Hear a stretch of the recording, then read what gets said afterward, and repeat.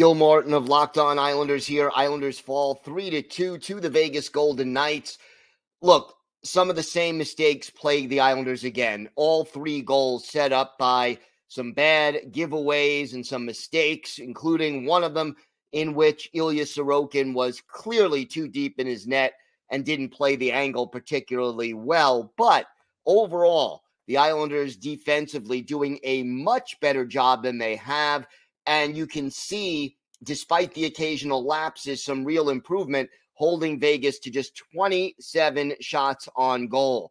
Still some things to work at, but clearly Patrick Roy is having an influence on this team, and I think it is a matter of time before the things he's instructing the players to do become second nature and we see improved performances across the board. For more daily coverage of your New York Islanders, check out the Locked On Islanders podcast.